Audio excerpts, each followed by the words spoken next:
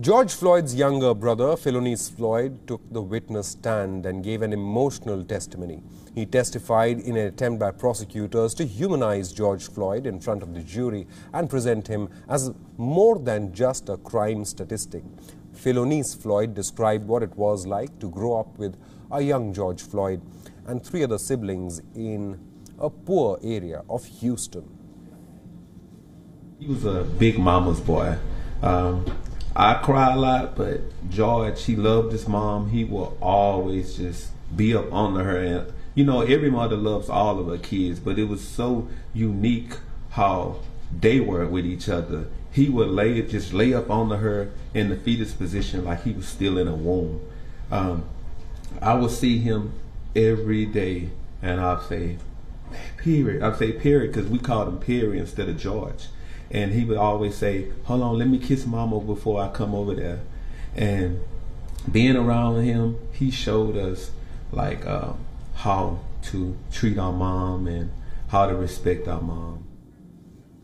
The high-stakes trial of Derek Chauvin is in its 3rd week. An expert on the use of force testified that there was no reason to pin George Floyd to the pavement on his stomach. He also said that Floyd was handcuffed and had been searched already, therefore did not pose a threat of escape or harm to the officers.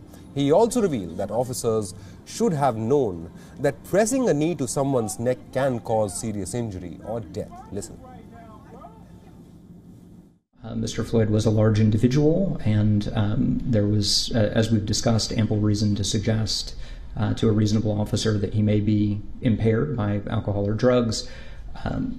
But no, officers in this situation, and a reasonable officer would have perceived in this situation, that they could maintain control of him without putting a knee on his neck or keeping him in that prone position. No reasonable officer would have believed that that was an appropriate, acceptable, or reasonable use of force.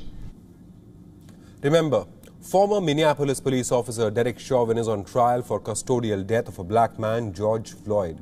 In May last year, white police officer Chauvin had pressed his knee on George Floyd's neck for close to 9 minutes, even as Floyd pleaded that he can't breathe. Floyd's custodial death sparked protests all over the United States of America and quickly spread overseas.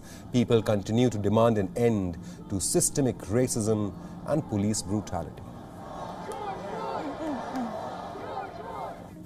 WION is now available in your country. Download the app now and get all the news on the move.